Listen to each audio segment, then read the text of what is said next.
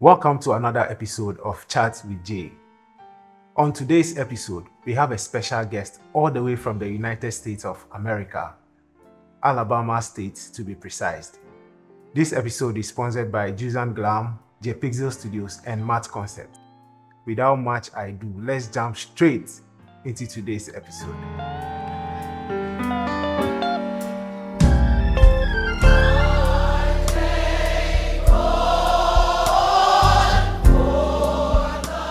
Welcome to Chat with Jay, Ambassador Dr. Charles Dickens. How you doing, Justice? I'm very well. And yourself? Wonderful. Good. You are welcome to Ghana as well. We want to know who Dr. Charles Dickens is. I'm a native of the United States of Alabama. I was born, raised in Alabama all my life, a city called Bessemer, Alabama. Got married to the love of my life, Queen Smith Diggins. We have one son, Charles Lanier Diggins. The second, we had one other son who is deceased. I do music across the nation, the United States. Well, I guess I'd say the world now, since I'm in Ghana. And I do music. I'm a preacher. I'm a preacher who happens to be a musician. And I do a lot of outreach ministry. In fact, that's what brought me here to Ghana. Wow. We have a lot of African countries, but why Ghana? This is the door that the Lord opened up for me. I saw a vision, and I talked with a friend of mine, and the Lord led him to connect me with Apostle Courage Kobe. And the rest is history. I'm here. We would like to know what inspired your music career. I was too young to know, other than hearing music and watching people play the piano. Nobody really in my family, well, my older sister, she played, she's deceased, but I didn't see her play because she started at her early age and she stopped and picked it back up later years when I began to play. But it was just being at church. I always wanted to be a singer. I always wanted to be a musician. Ever since I've known myself, and I prayed and the Lord opened the door. So here I am. Have you tried any of our local dishes? Oh, that's all I've been eating. The only thing I ate that I've been here almost a week. It'll be the week tomorrow.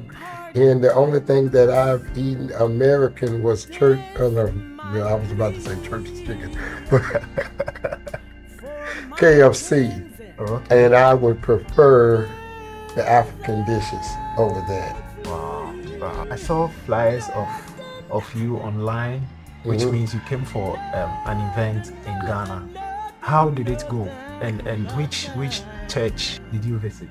I was at Prophetic Voice International. That's who hosted me. Apostle Courage Kobe Sewor. Okay.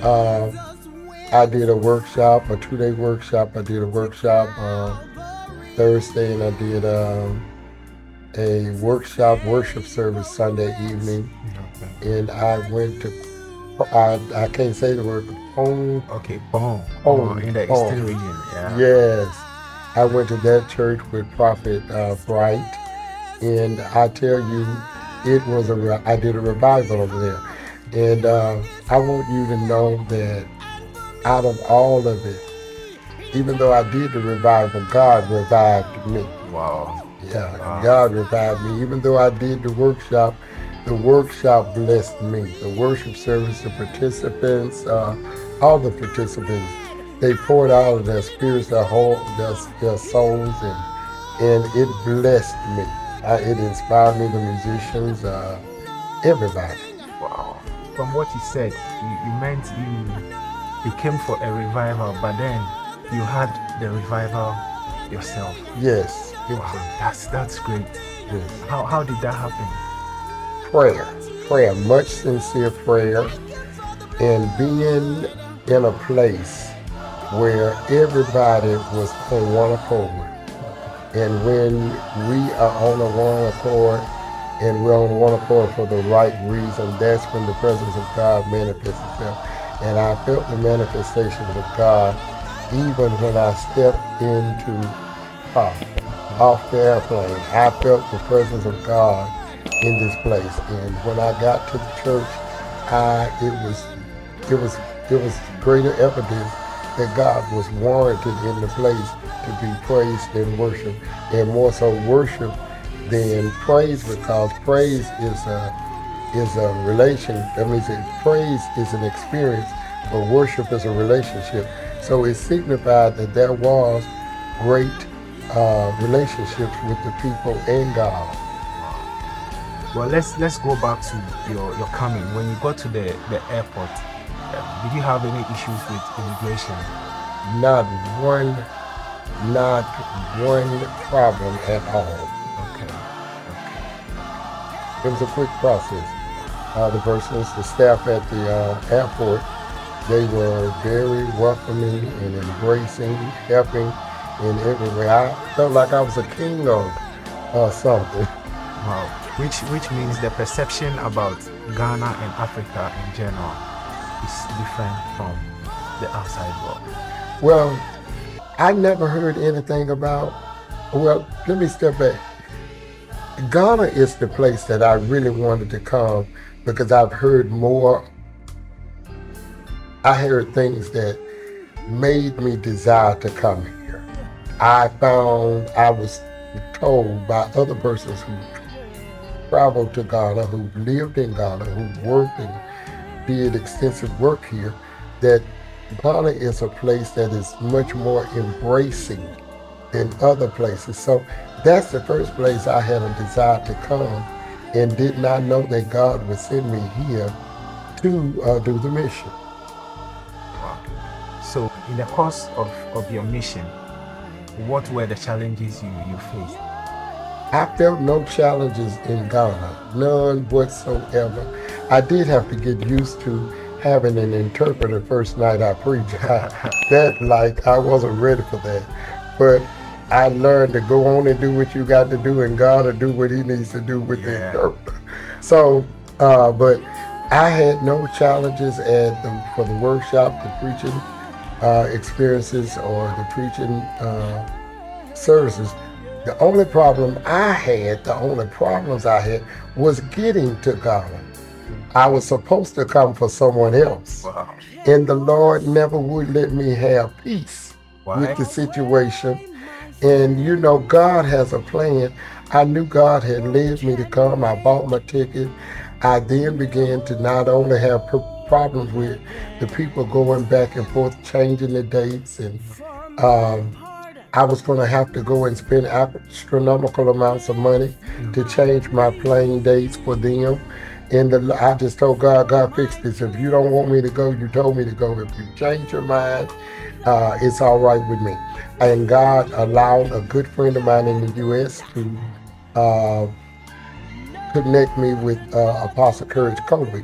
And I had already talked with Apostle, and I was going to go over and try to do some type of ministry with him. But the other people did not want me to do anything but what they wanted me to do at their church, and they wanted me to not go and participate in anything else. But the Lord wanted me to be free, and this was of God. Now, I had a problem with the visa, immigration, and not immigration, but the embassy of Ghana and the U.S. embassy.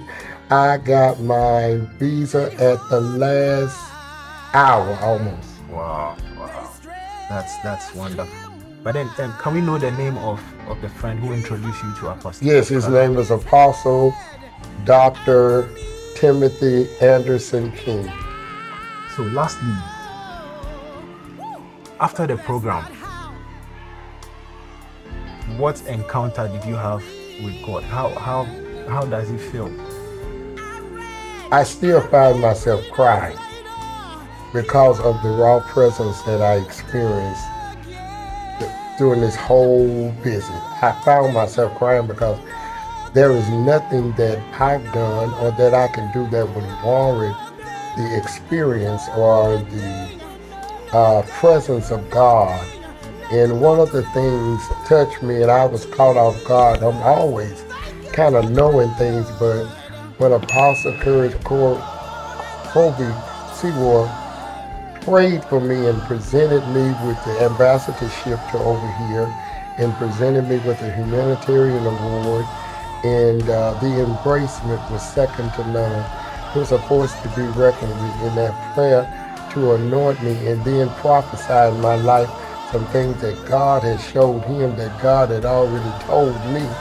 It was confirmation. I got confirmation, but that confirmation in the anointing and praying over my life for where God is leading me and what God is leading me to do and for the kingdom of God, it just left me speechless. It left me tearless and it left me speechless. Wow. I've personally known Apostle Courage Sewor for so many years now, and he's a man with a good heart. Yes. And whatever God leads him to do, that is what he does. Yes. Apostle Courage Sewor would like to say God richly bless you for the lives you are changing and touching. So your last words, before your last words, you have been a music producer, a musician yourself for the past 46 and a half years. 46 and a half years, which means we are close to the 47th year. Yes. How many albums do you have so far? I have 2 albums that I've recorded. I have a third project that I'm releasing, but I've recorded with my music with several other people on several other albums or with other artists in the U.S. That's great. Wow, I'm inspired. Oh. Well, Dr. Charles, Ambassador Dr. Charles Diggins, all the way from the United States of America, Alabama State to be precise. Yes, thank you so much for coming on. God bless you. I will be back. Sure. Can't wait to see you back. Can't wait to see you back. Thank you so much. God bless you. God bless you. Now, before we finally sign out, what are your words of encouragement for the upcoming gospel musicians in the world? Study the Word of God. Keep the Word in your mouth. Pray, fast, and wait on God and let God lead you. You don't have to do anything that's ungodly to get to where God wants you to be. If you do it right, when you get there, you can stay no matter how the wind blows. No matter how the storm comes, you can stand. And if they kick you out of one place, God will open up another place for you. And that's opening up a whole nother testimony. God shut some doors and he opened in the United States, and God opened some doors over here in Africa for me. That's the kind of God we serve. For coming to Ghana and to Prophetic Voice Chapel International. Praise the Lord. To be precise. God bless you. God bless you. Thank you for coming. Love you, brother. See you soon. Thank you so much for watching this episode. If you want to support us, I will leave our contacts in the description box below. You can either support us in kind or cash. If you have any products you want to advertise, don't hesitate to call the numbers on your screen. Before I sign out, this show was brought to you by J-Pixel Studios, Jusan Glam, and Matt Concept. Kindly follow us and subscribe to this channel as well.